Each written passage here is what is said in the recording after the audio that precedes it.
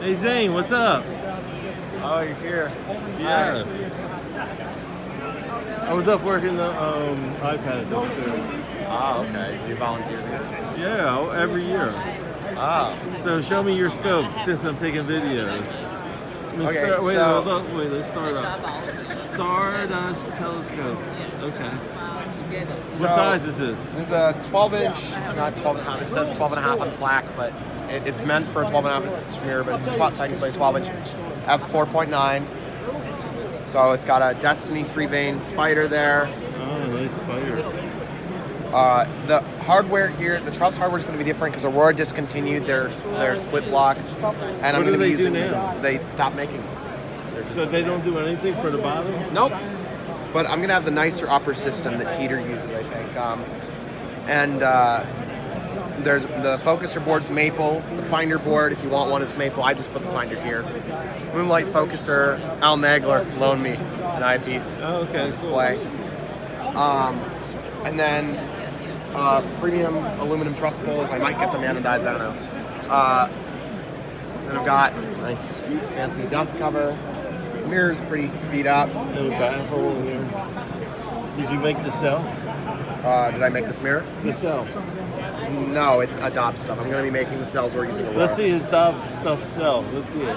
I hate it. Okay, let's go forward. Here's the cover. What? It's very smooth. Oh, okay. Yeah. It's nice. All right. Here's the back of the Dobbs stuff cell. Anyway. Oh, I'm getting old. I can't bend down. Yeah, so... Do you have anything that keeps this from rotating? Not really. They tend to stay in place, and it's sitting on some maple edge supports. This is not the final design. Right here. Okay. It's not going to use the Dobbs stuff cells. I'm not buying one again. I'm not really thrilled with the failure of the silicone to adhere several times. What, he wants you to glue it to the... Yes, it doesn't work with a big mirror like this. Because it has no edge support on the front. Yep. Somehow he glues mirrors up to 17 inches, but I don't know how that works. Okay. So, maple and maple front and rear boards.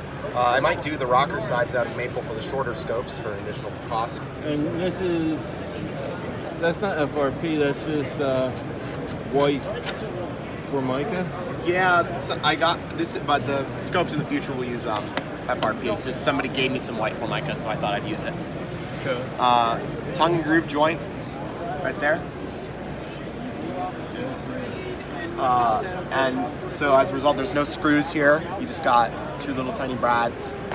And you can't see the hardware for the tailgate, actually. You can sort of see that screw right there. But the one down here was invisible until something hit it. Now it's sort of there. But, and the bearings are these D-shaped bearings with the slots cut out for the poles. Oh, sorry. And I wanted to really show off the wood on the mirror box by having this, so there's no spokes or anything. It doesn't need them. It's a little flexible up here, but down here it's just fine. I've had no problems with stability. And the feet are oak, nice and sturdy, inexpensive. The rocker's actually a couple inches taller than it needs to be, but that's not bad though.